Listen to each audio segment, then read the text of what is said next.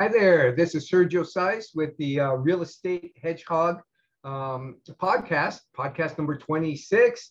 So glad that you guys are able to join us today. We've got a special guest today, but first of all, I want to check with my buddy Sam. Sam, how are things going with you today? Things are doing pretty good with me. I'm back in town officially. I'm not going anywhere. My kid's going to go back into school in about another 2 weeks. How about you?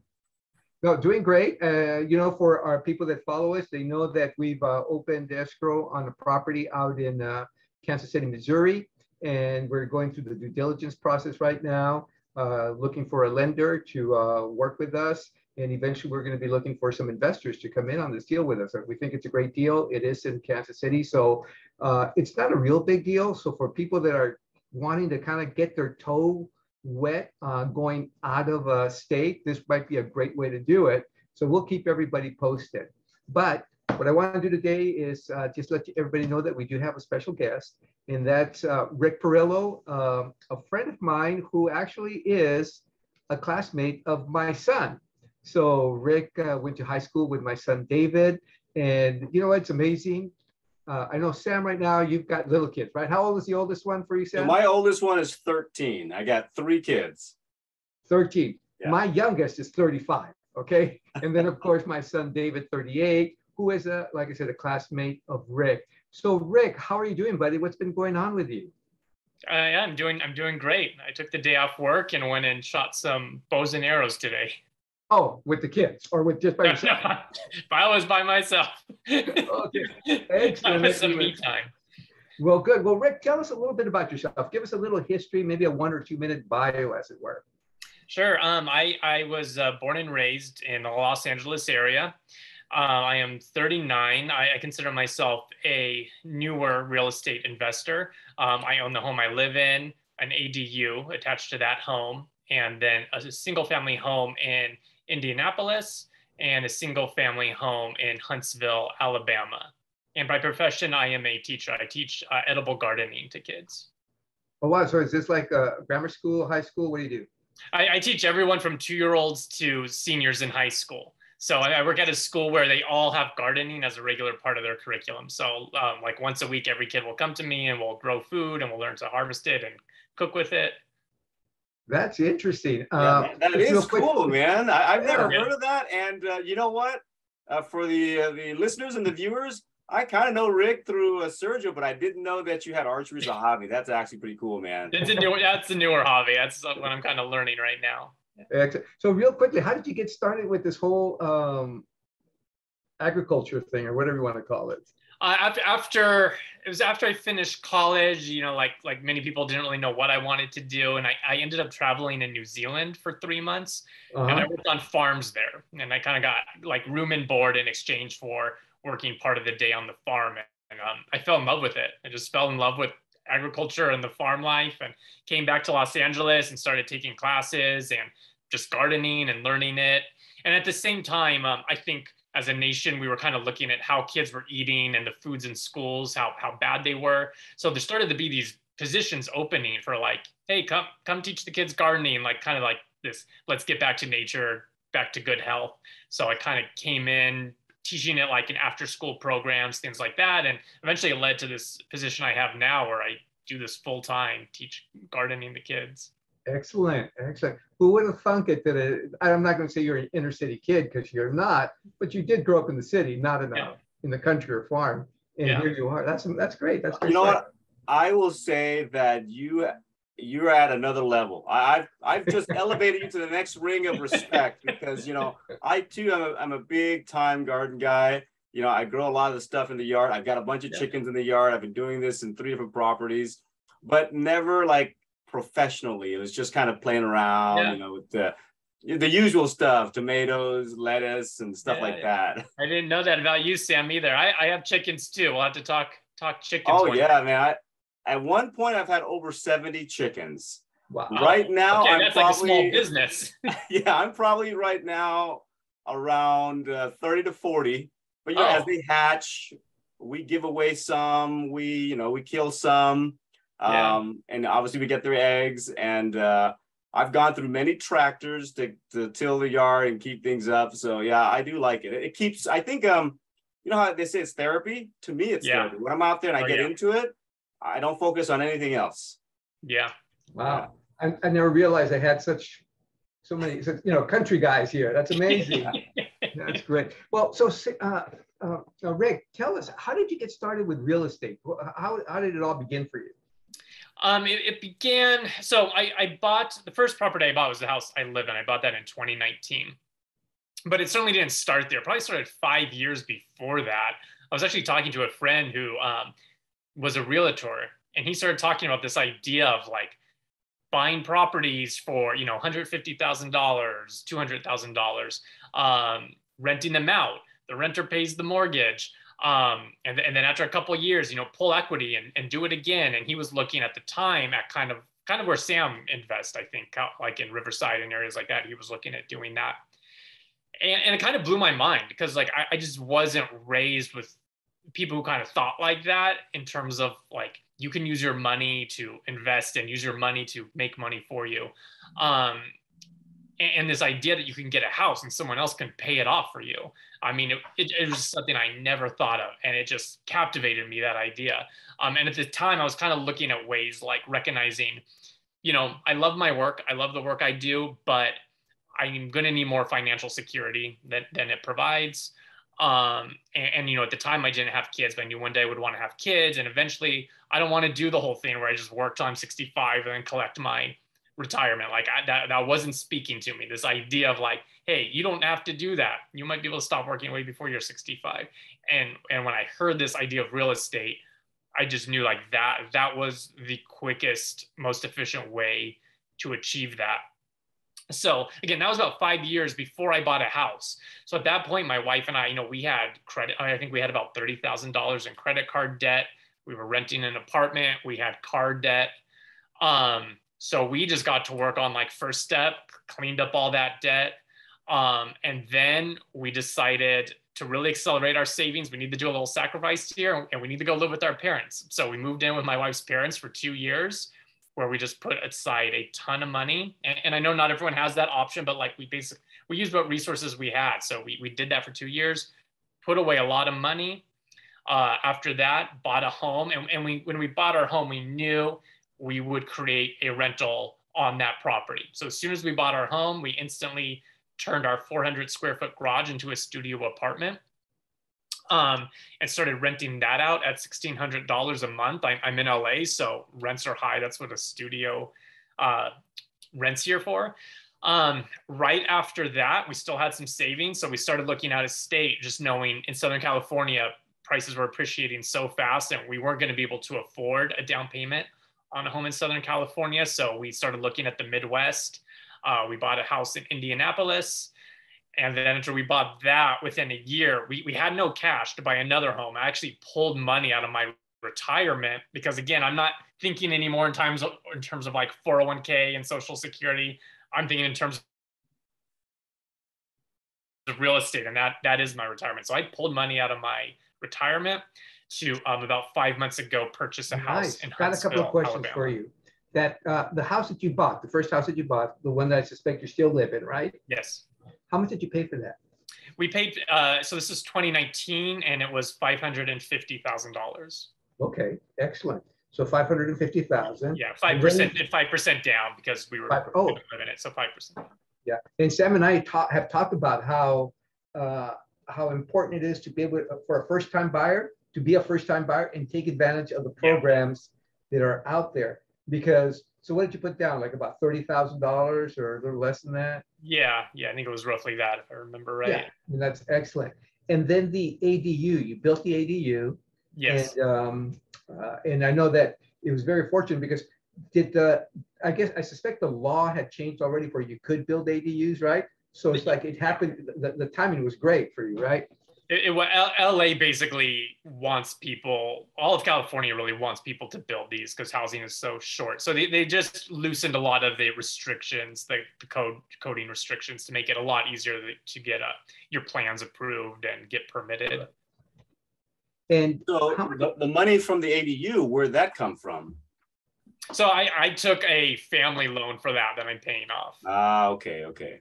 Yeah. And how much did the ADU cost you? About 75,000.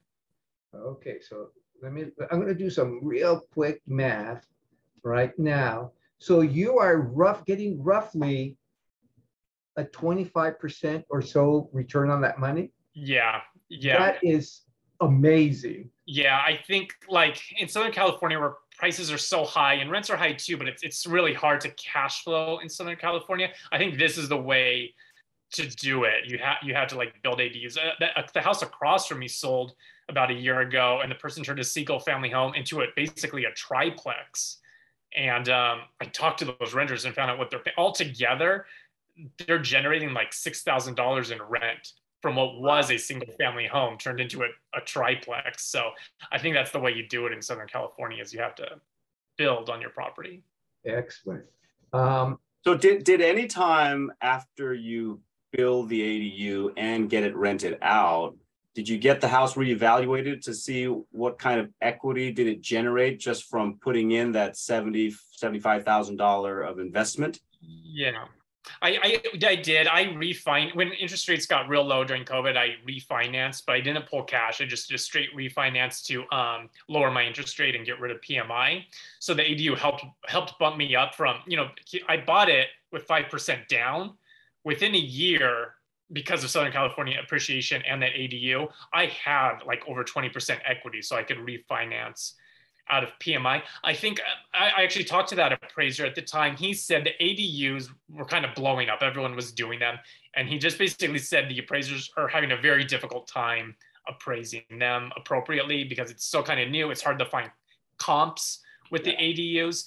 But on the low, we paid $75,000. On the low end, it adds $50,000 to the property. That's kind of just for very conservative calculations I use. On the high end, I think it could add as much as $100,000 to the properties. I see some houses in my neighborhood that build them for selling for quite a bit over what other houses are selling for as much as 100,000. But your base value had risen enough that it was able to be refinanced with 20% equity to drop your mortgage insurance, right? Yeah, exactly. So I went within a year, went from 5% equity to well over 20% equity. Very nice. Because of the ADU and appreciation. So, one of the things I love about your story is that you and your wife made a decision that you were going to do a particular thing. In this case, save up money for real estate. And you said you used all the resources available to you. You saved up your money, you paid off your debt, you even moved in with your wife's parents. What were, aside from raising money, because everyone has that challenge, and you just kind of have to figure it out, right? You just have to figure it out. Yeah. You did it. Sam has done it. I've done it. We have a lot of people in our group that have just figured it out. They go get a second job. They go do something, right? But what were some of the other challenges that you kind of faced besides just having to raise the money? Yeah. I think when you're new, making decisions and sticking to them. So when I say my story, it might sound like a linear story, but it was far from linear. Like I think a year or two before we even bought the house we lived in, we weren't sure we would even buy a house to live in. Like we thought maybe we'll start buying out-of-state properties and and keep renting in LA.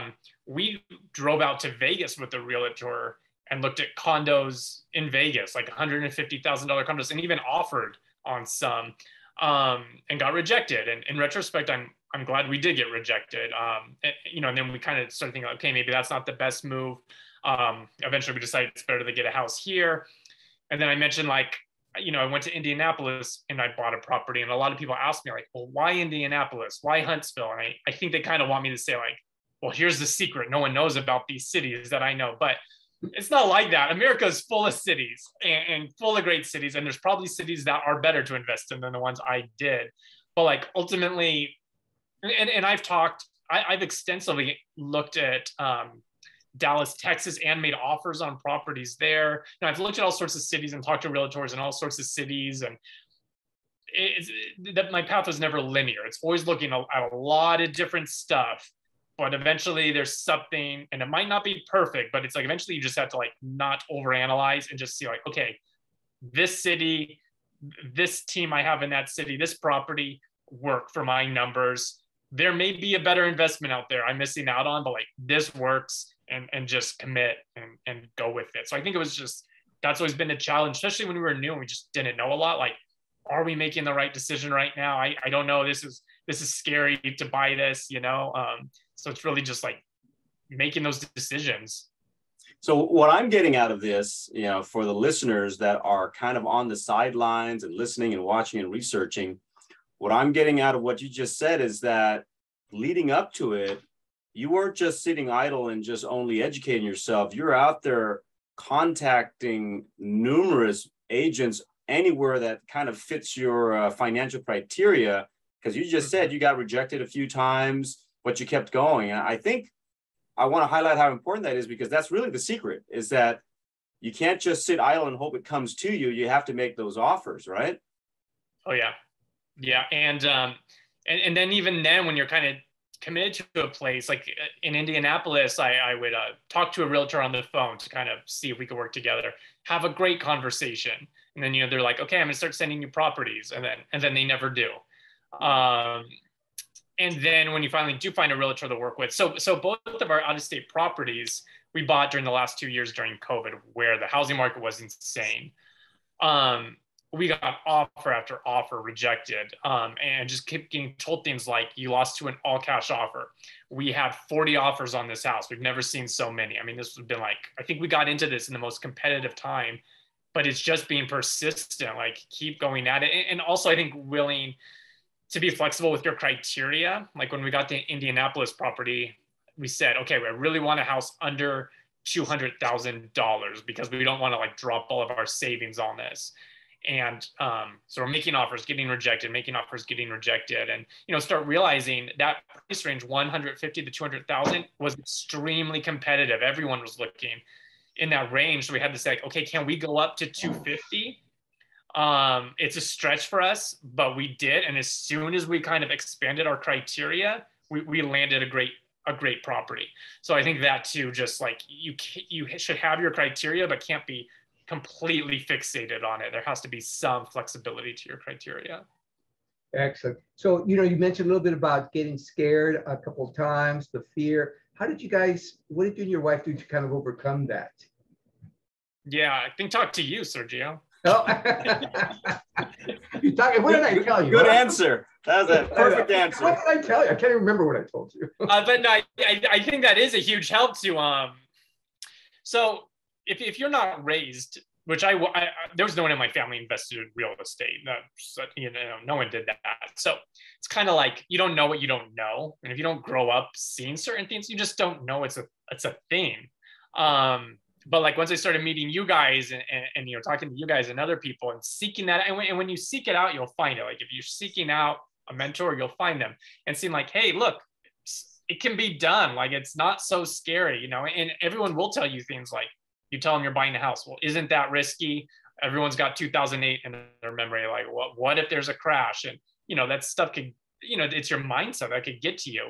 But I think if you're kind of talking to people who have done it and are doing it, reading books by people that have done it and are doing it, that goes a long way to like remind you, you know, they can do it and I can do it. People do this.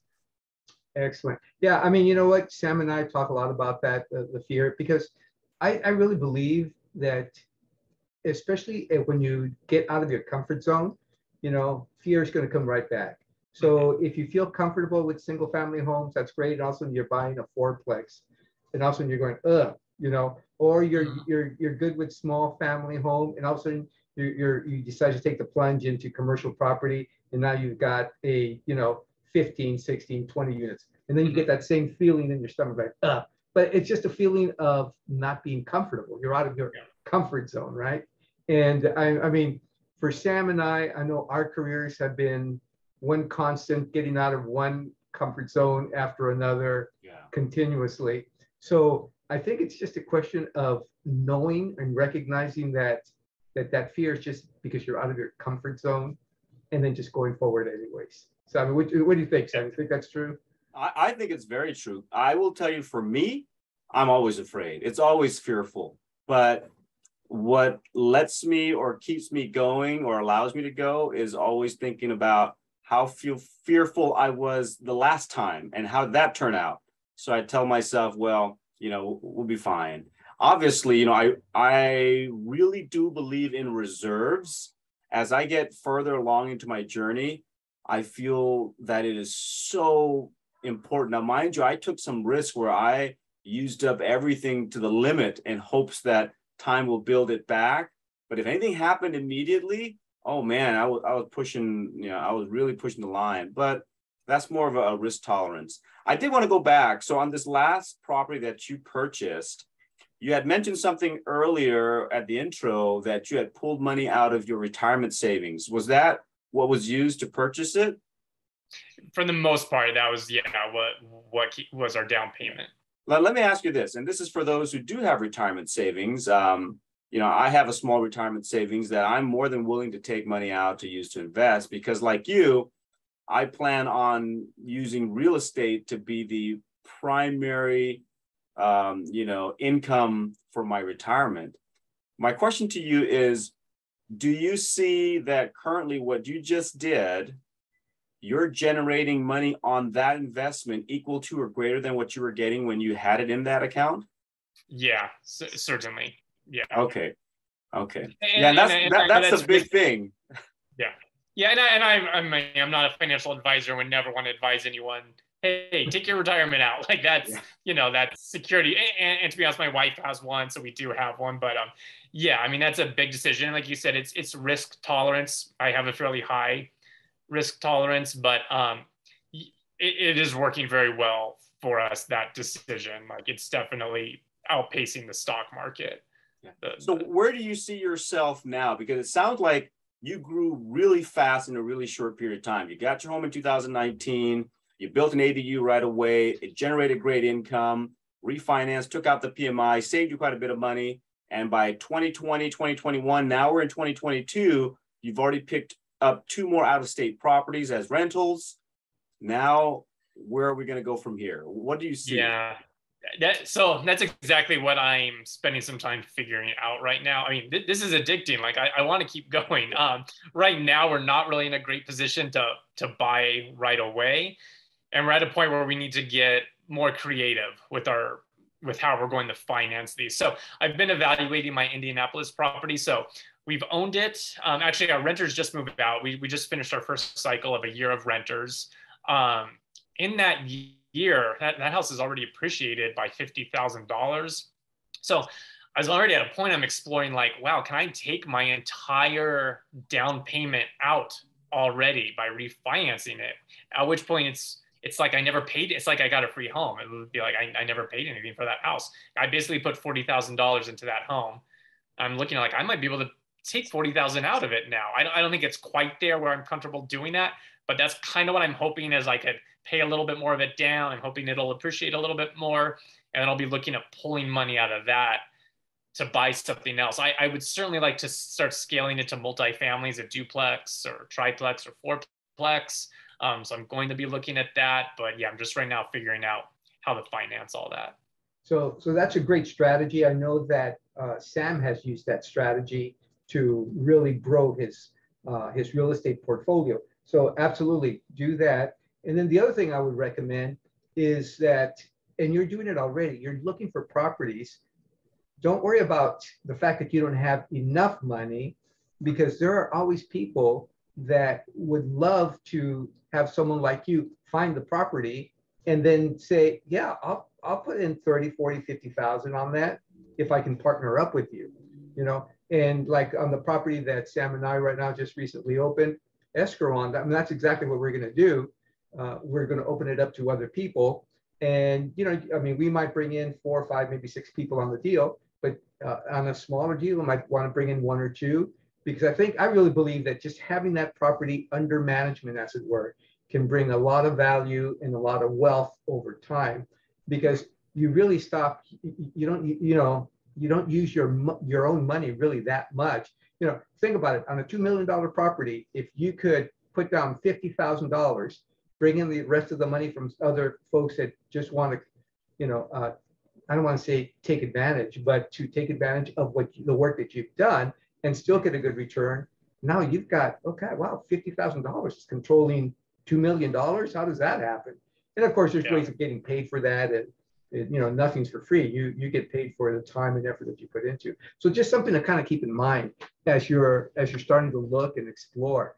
But that's a great story. I love the fact how you started. I love how much you've learned. Like you said, when you don't know, right? You don't even know that things are things, right?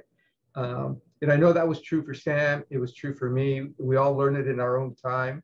But any closing statements or questions you want to ask Sam before we close this interview up? No, I think right now, based on what we just heard, it basically kind of epitomizes what mindset you have to step into the game, right? Because from what we're hearing, in just a few short years, he was able to do it. He was able to scale up pretty quickly. I mean, if you think about it really carefully, in just a few short years, he has technically 3 properties, 3 rentals because of the ADU. He lives in one.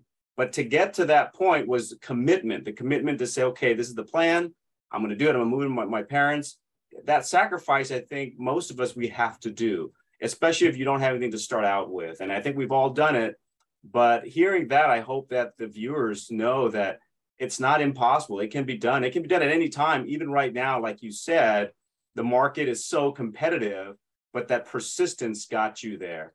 And the reality is, even if it wasn't competitive, and I don't want this to come across the wrong way, but based on the story I've heard just now, that really is the limit of what you would have gotten anyways. So basically, financially, you maximized what your potential is in that short time span, even in a competitive market, because of your commitment and persistence.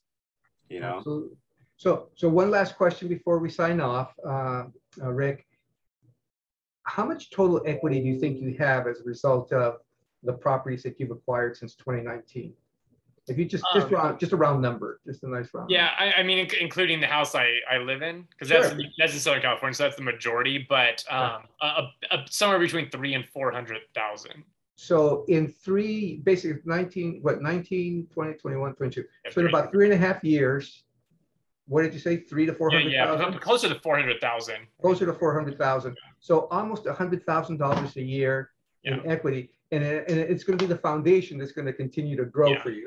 That's amazing. I mean, I don't know where else you can do that. I know Sam has had tremendous growth. I mean, I'm not going to ask him because I'll just be embarrassed by how little I've grown. No, but I think I will tell you, based on the story Rick just told, it is envious for anybody. Think about it real carefully. When you look at your group of friends around you, right? I mean, how many people do you know? Now, granted, we all hang out with different groups of friends, but I can tell you my group of friends that I go have a drink with now and then, or hang out with on the phone and go on trips with. I don't know that many people who has that level of commitment. Yeah. So from what I just heard from Rick right now, that is beyond a respectable level of commitment, but it is something that it could be achievable. And it's basically the blueprint that's put out there by every book and every podcast and every forum. There's no secret, but you need to have that commitment. And I think I'm only guessing here, you have a spouse that's well committed too, right? Yeah. It's my business partner. So you had to. I think you both have to be on board. So that's the wild card for anybody. Any married person who's watching or listening, that's your wild card. But if both of you are committed, I think really anything is achievable, because you're averaging equity-wise 100,000 a year of growth. That's amazing. I know I can't save that much every year, right? Very few people can. That's amazing. Well, you know what, Rick, thank you so much for joining us. I'm looking forward to actually doing business with you in the next several years, because I know that you do have the same sort of commitment level that Sam and I do. And it's just a question of time for those opportunities to come up. And I know at some point we'll be doing business together. So that's so great. So thank you for your time.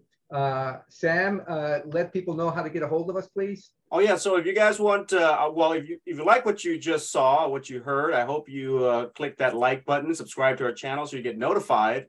And you know what? You can contact us. We do put out a weekly newsletter.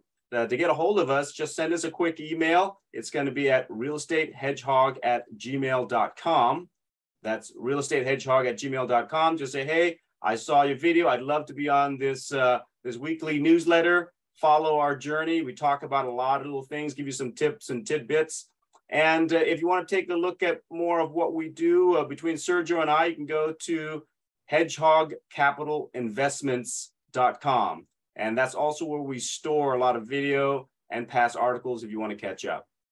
Excellent. Thank you very much, guys. And we'll catch everybody else at next week's podcast. Take care. Cool. Hey, Rick, thanks for coming on, man. It was a great story. And I'd love to talk to you later about that farming stuff because that's what I love.